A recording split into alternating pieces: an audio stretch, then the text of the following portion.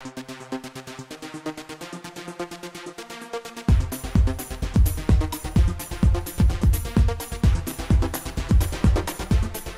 back to the channel, folks. Welcome back, Bo Biddle. What's going on, dude? Good day, sir. Good day to you. Where are we today? I'm gonna switch sides on you.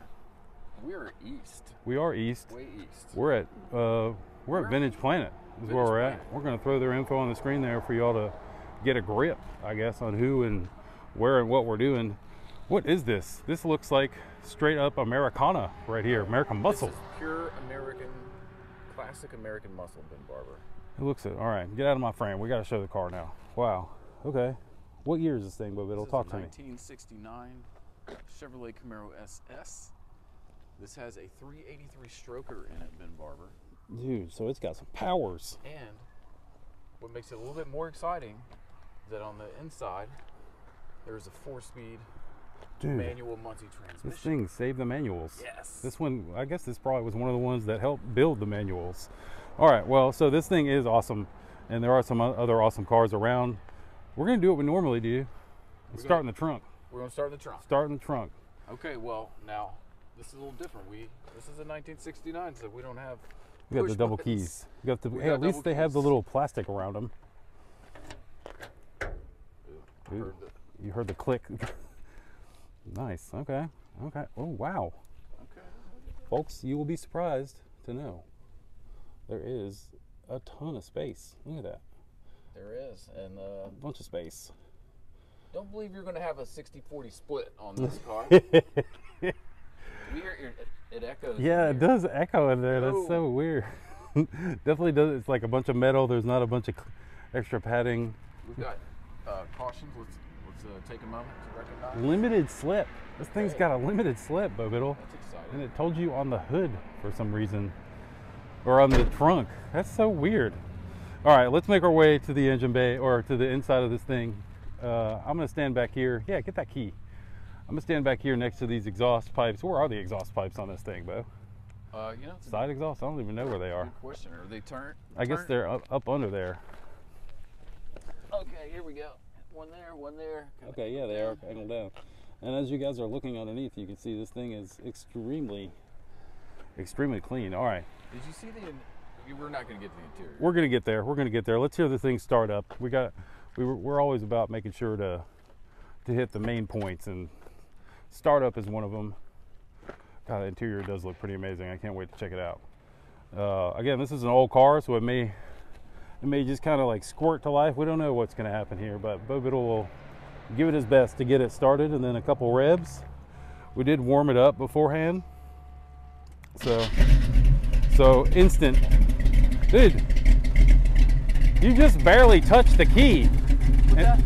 You just barely touched the key, and it just like came alive. Right up. Yes, that's I don't want to rev it right now. It's not quite. You can rev it just a little bit. Nothing crazy though. Yeah, there you go. This is a quick 1500 rev, nothing crazy. It's very responsive. Dude, it sounds so cool. Dude, that thing sounds so exciting. Okay, are you ready to show? Yeah, I'm ready to get into the interior here. I'm gonna go to the other side. Yeah. And then once you climb back in there, so the folks can get an idea of scope of size. So this has, I guess, this is a brand really new houndstooth interior that they just had looks redone. So cool. You can see the back seats look really amazing, front seats as well. Really cool, man. Wow, the seats are awesome, Bo Biddles. And I love the seating position that you have there. Stick is right there. It looks, you just look, Bo Biddle's got this constant ability to just look right in cars. You just look like you fit perfectly in there. I feel like my knees or my thighs would be against the steering wheel. Well, I think you just got like plenty of room, dude. We'll slide back. I'm just saying, like, your seating position, it just looks great. It's perfect. So what'd you say, the Muncie 4-speed? Yeah, we got it's going through its little maintenance, so we got to get the little rubber boot. Rubber boot will be fixed. This car has come in. It's on consignment, right, Bo Biddle? Actually, I'm not sure about that on this specific car. But it does have a few. It's being cycled in instead of being cycled out in a sense. Correct. It does have a few little things that they're going to tune up. They do have a full service bay back in the midst of that building over there to get these cars up to spec, and they have a proper mechanics that know how to work on these things too, which is awesome. Ben, I don't want to get out. Yeah, it looks cozy. I'm gonna come around, kick you out of there, have you go open the hood, excuse me, and check out your side here. Just the quick little normal thing. Door panels are quite hard, but they are seriously clean. Great look at the dash.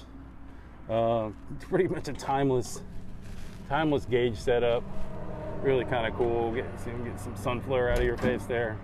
Really awesome. I love the steering wheel too. Very simple. Clearly no airbag.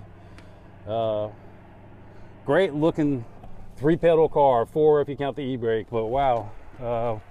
Let's get to the guts of it. They're pretty guts, Ben. They are. Wow. Look at that. Okay. Okay. Yeah.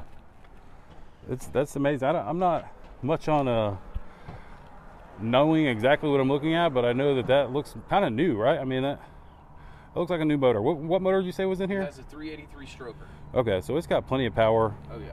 Plenty of fun. It's so clean. Probably the biggest fan shroud I've ever seen. About the size of my hand, but what a car. So do we have any numbers on this thing? Like mileage numbers or any of those kind of things? It's kind of like 83,000, I think is what the mileage was. Okay, so pretty reasonable considering it's significantly older. What, you got a number? What's the number? Right, it read about 43K, Ben. 40? Okay, that's not bad. No. He's going to double check, but I'm going to tell you. This thing looks like it's 43.9. So a perfect car is going to fetch probably like 50 to 55, I think, but they still got a couple things to do. It's a beautiful car, man.